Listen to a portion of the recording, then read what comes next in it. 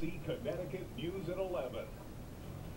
We're following developing news in the arrest of the Connecticut man suspected in the Times Square bomb plot. The capture happened in 3 days, but tonight we're learning before agents caught up with Faisal Shahzad, they actually lost his trail. Right now he's locked up and facing terrorism charges. Shahzad today not only admitted to making the bomb, he claims to have gone through terror training in Pakistan. We're also now getting a glimpse into a possible motive. We have team coverage tonight. Amanda Rouse spoke to Shahzad's old real estate broker who was surprised by the arrest. But first, Lauren Petty with how he nearly got away. Lauren. Well, tonight we're learning that Faisal Shahzad was under surveillance yesterday when he somehow slipped away and made it onto a plane at JFK. That's where he was arrested 53 hours after a street vendor noticed a smoking SUV in Times Square.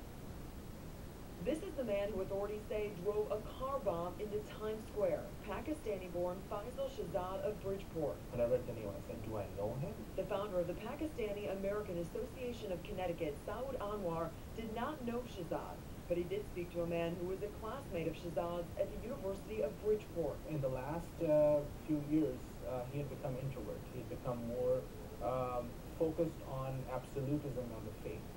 He became more concerned about the society and became a little bit angry. It may be that anger that led Shahzad to allegedly buy this SUV and pack it with explosives.